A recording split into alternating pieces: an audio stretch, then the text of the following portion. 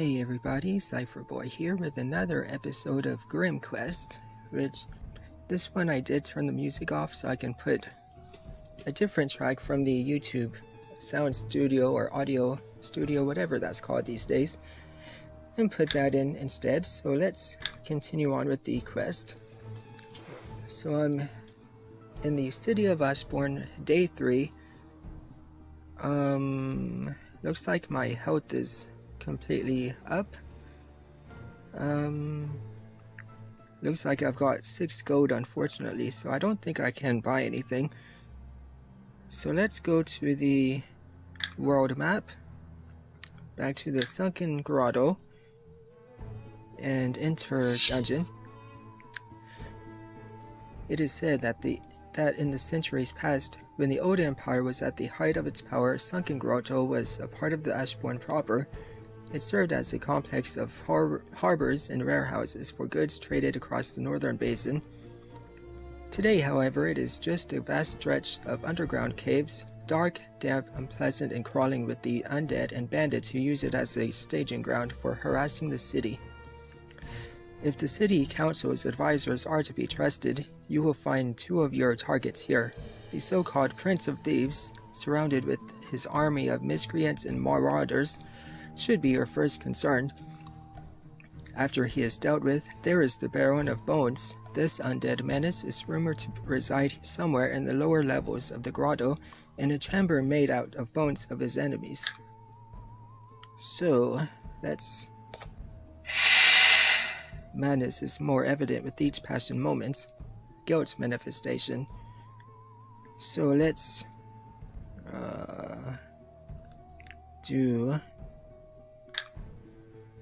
let's go ahead and attack.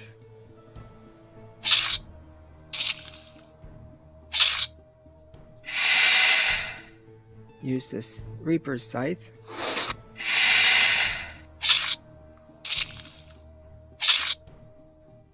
There we go. Victory. Omnium Crystal is the prize for that. Let's see if I can find the key to exit the dungeon. Hedge Wizard and a Bandit. I think I should go after the wizard first. So let's go. Oops, I did the wrong one. Oh, I'm not able to attack. Time for the Reaper Scythe.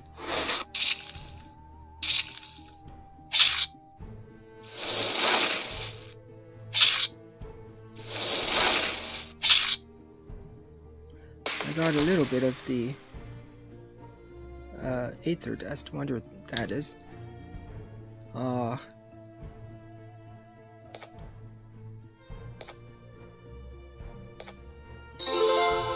Scattered Lore, Volume 2. Ashbourne, the Golden Age. The Golden Age of the Old Empire is an era roughly corresponding to the Age of Enlightenment, 1500 BC to 1 BC. Having consolidated its hold on the entire continent, the empire turned its attention inwards. Exorbitant funds were set apart for projects of magical and scientific nature, construction of the Sun Court being one of the most ambitious.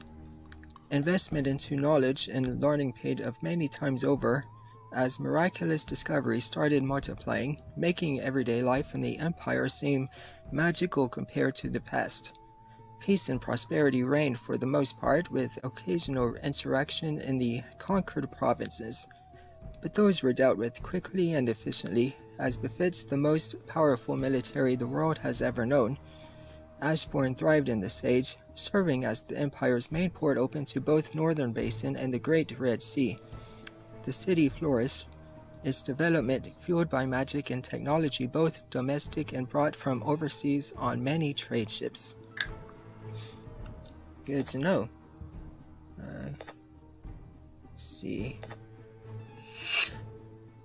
The obelisk. Standing before you is an obelisk made out of a perfectly shaped crystalline material, probably a heavily refined omnium. Where sunlight touches its surface, it reflects it into a myriad of colors that flow along the length of its slender body in waves.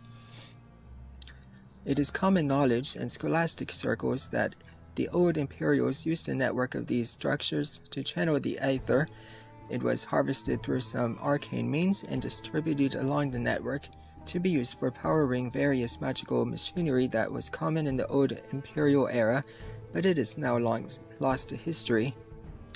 Let's touch it. As you touch the smooth surface of the obelisk, you feel some of its power being transferred into your own body, accompanied by a strong taste of aether residue in your mouth. You seem to have absorbed a portion of dormant magic that has still left in the obelisk. Okay.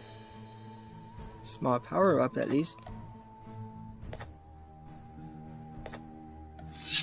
Another fight. Let's do Reaper's Scythe right from the get-go.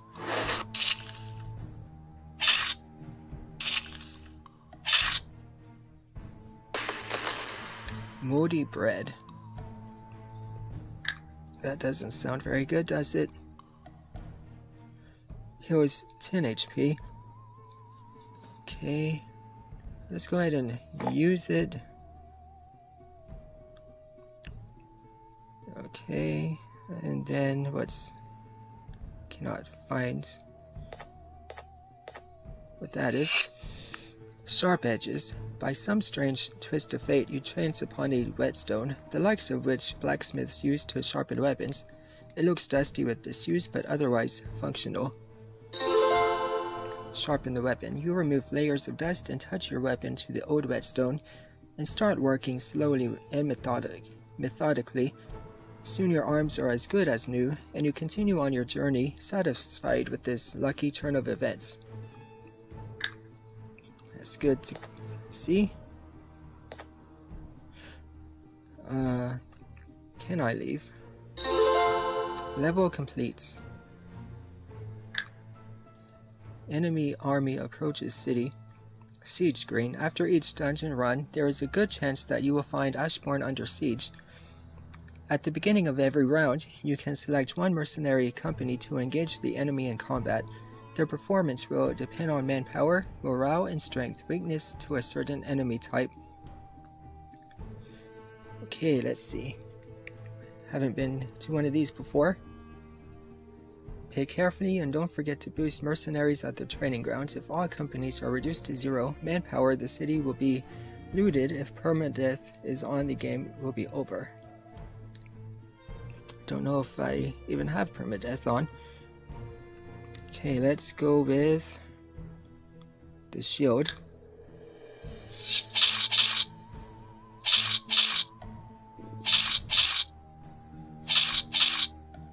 There we go. See what these are going to be. Orc Horde. Let's do... I assume the eye right here is the mages. And they can get the horde from a distance, I think. Yep. Victory. Continue. City Council organizes a lavish festival to honor the fallen who lost their lives in Ashbourne's defenses. Drinks at the Dancing Dragon are on the house all night long. So let's go here.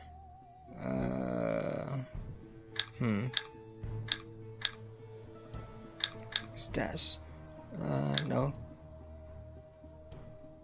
Buy 25 for 15 gold. Let's go ahead and do that.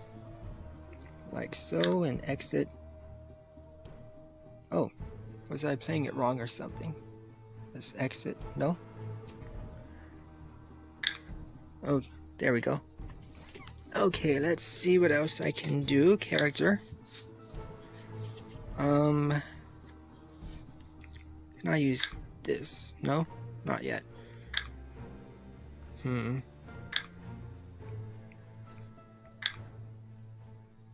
What's this thing? Vampire bats. Okay, that's where probably the healing comes from. Take a look at these. Shamanic.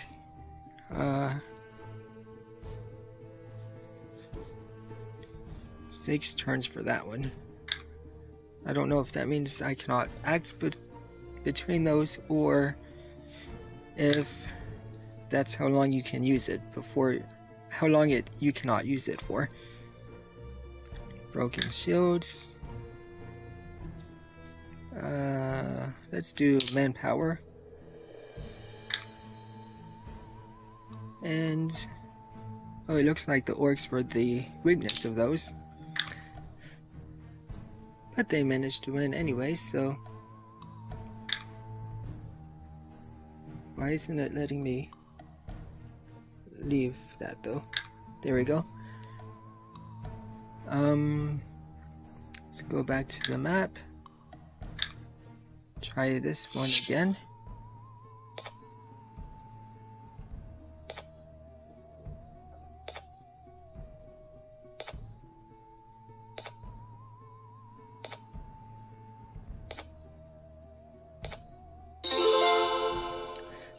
Records fragment found. In the ruins of an old imperial outpost, you find a sealed document wearing the insignia of the Sun Court. It reads as follows: Records of Sage Asmodeus of the Sun Court, Imperial Capital, 23 BC, Entry 1. Sorting through some obscure writings of the Code of the All-Seeing, I have stumbled upon an interesting passage. It describes a place where everything a person can imagine becomes reality, literally, by the process of thinking alone. It seems like a foolish notion at first, but having nothing better to do at the time, I decided to entertain the idea and have made some interesting discoveries along the way. I have since encountered at least a dozen mentions of similar phenomenon in various ancient texts from the Central Library. I will have to look into it in more detail when I have time. 5 experience points, I think it said.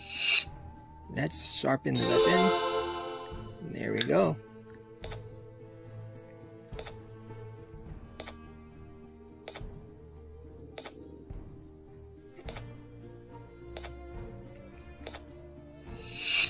A nameless hero. Looking for a secluded spot to rest for the day, you chance upon a lone gravestone, worn down with the rains and the passage of time. Despite its remote location, it looks like someone is taking care of it on a regular basis, if fresh flowers adorning its base are anything to go by. You approach with care and crouch down to read the inscription on the worn stone. Here lies the nameless hero, one of many who have succumbed to the dark that lurks behind the fragile walls of our own consciousness. The inscription, though simple, makes you reflect on your own fate and the direction of your quest. That's 5 sanity. There we go.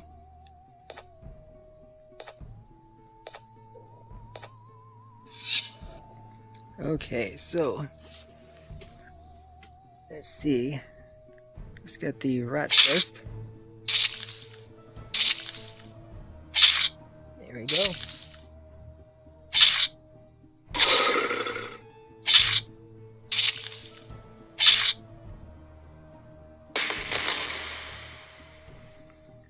Continue.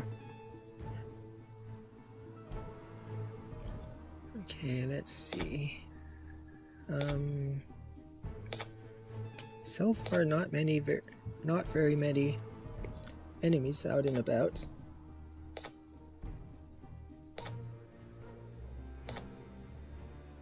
Nothing, so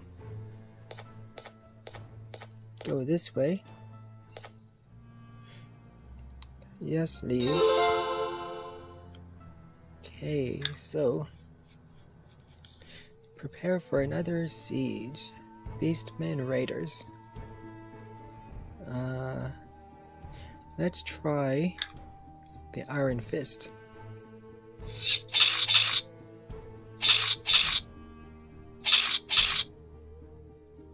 Victory. Okay, so I think